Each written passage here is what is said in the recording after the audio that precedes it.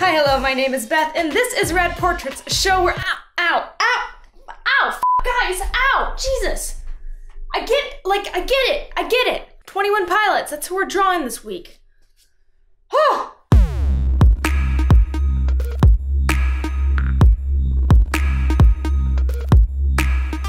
In 2009, 21 Pilots was formed by 3 men in Columbus, Ohio. It was originally comprised of Tyler Joseph, Nick Thomas, and Chris Salih.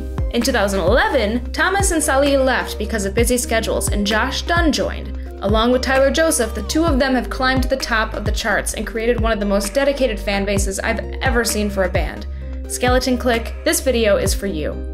21 Pilots is famously difficult to put in a genre as their music pulls from many different places. It's created its own category called schizophrenic pop. The band's most recent album, Blurry Face, is a series of songs that attempts to put a body to the internal struggles and strife that we inherently feel as humans. Now, this isn't a new concept. However, the way that Tyler and Josh have touched the hearts of the people who listen to their music is remarkable, judging by how loud and appreciative their fan base is. And the band returns the love in many ways, even in the design of their newest album and rebranding. I read a write-up by the designer of the Blurry Face album, Brandon Reich, and the entire look of the band is for the Skeleton Click.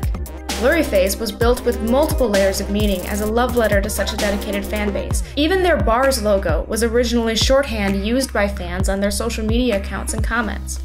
So, what does 21 Pilots actually mean? When asked, Tyler said this about the name, and it's a long quote, so hold on to your butts.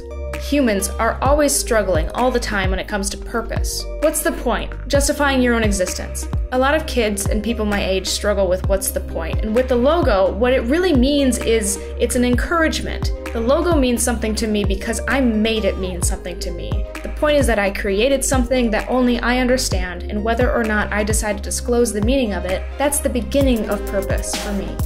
The meaning of purpose for me is by creating something. If it be by writing lyrics, painting a picture. It doesn't have to be artistic, but if you create something, and only you know the meaning of it, that's the beginning of purpose for you.